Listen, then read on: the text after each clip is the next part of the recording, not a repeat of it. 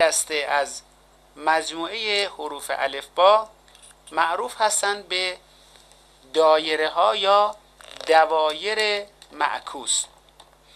این دایره ها به این دلیل معکوس گفته میشه که از سمت چپ به راست کامل میشه. دوایر دسته اول تماما از راست به چپ نوشته میشدن.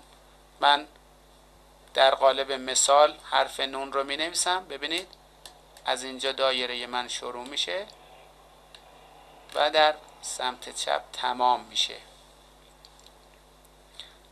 اما دوایر معکوس از چپ به راست کامل میشن.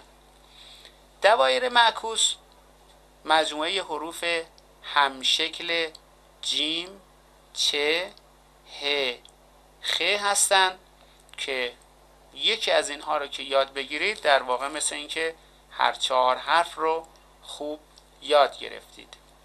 حرف ه جیمی یا حرف جیم قسمت اولش در بالای خط و شبیه به عدد 7 انگلیسی هست. دقت کنید، من ادامه نمیدم. قسمت اول رو ببینید بالای خط و قسمت دومش دایره معکوسه که میاد تا نزدیک خط دوم. شکل این دایره اگر دقت کنید، من اینجا را به صورت نقطه چین ادامه بدم، در واقع محیط داخل این دایره شبیه به یک تخم مرغ میشه. حالا من کامل می نویسمش.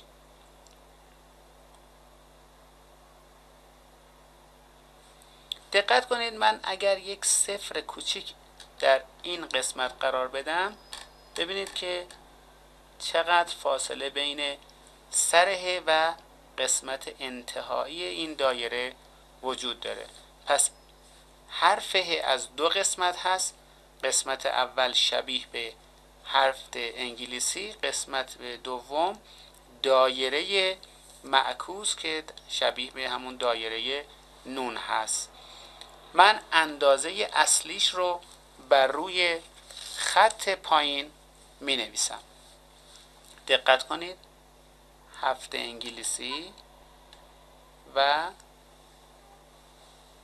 حرف جیم، چ، ه، خ کاملا الان میتونید بنویسید. اما دومین حرف از مجموعه حروف دوایر معکوس 2 حرف عین و غین هست. عین و غین قسمت اولش همانند حرف جیم بالای خطه و شبیه به عدد 6 هست. ببینید کاملا شبیه به عدد 6. از خط به سمت پایین با دایره کامل میشه. یک بار دیگه در یک اندازه بزرگ عین رو می نویسیم و در سطر پایین اندازه واقعی اون رو در کنار اون حروف به این شکل می نویسیم. 2 حرف دیگه از مجموعه حروف الفبا مونده که ما در کنار این دسته از حروف برای شما توضیح میدیم. حرف تا و حرف میم.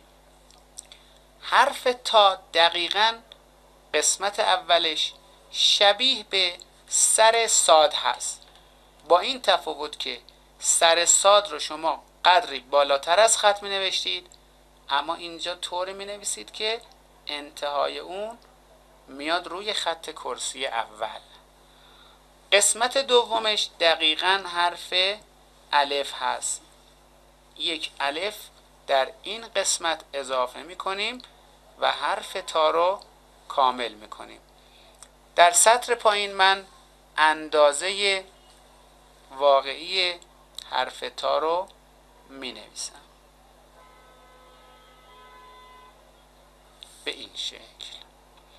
اما آخرین حرف میم، چون در بزرگنمایی میخوایم حرف میم رو توضیح بدیم، این قسمتش رو من با سر قلم رنگ میکنم. بدونید که سر میم کاملا توپر هست و بالای خط اول بدنه میم نوشته میشه، دومش از خط دوم هم قدری میاد پایین تر. حالا اگر بخواید اون رو در اندازه واقعی بنویسید، نیازی نیست که سر میم رو خیلی توپر و پررنگش بکنید، کافیه سر قلم را گردش بدید به این شکل و به راحتی میم رو بنویسید. بار دیگه تکرار میکنیم به این شکل. این در واقع مجموعه حروف دسته دوم بود. من از مجموعه حروفی که الان آموزش دادیم باهاشون چند تا کلمه میسازیم برای اینکه شما در تمریناتتون بتونید به خوبی استفاده بکنید. کلمه اوج،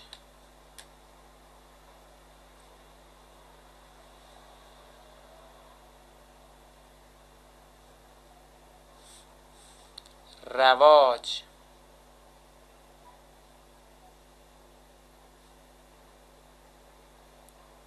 شما در اینجا متوجه میشید که چقدر وجود خط دوم میتونه به شما کمک بکنه که اندازه دایره‌تون بزرگ یا کوچک نشه.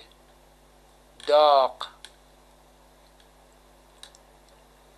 شبیه به 6 همراه با دایره کامل میشه.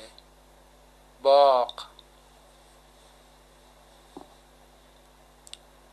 بد نیست بدونید که در هنگام نوشتن خوب کلمه رو کامل بنویسید.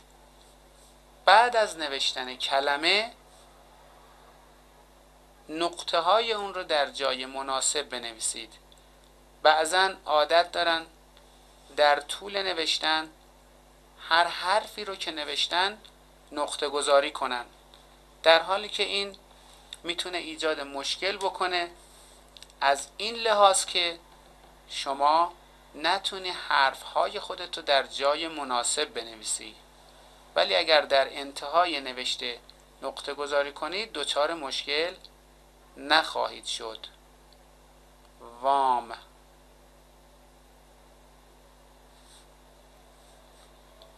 آرام،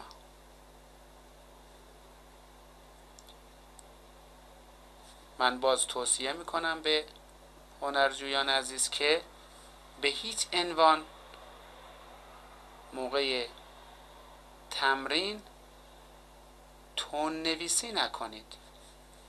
قبلا در درس های اول گفتیم این نکته را.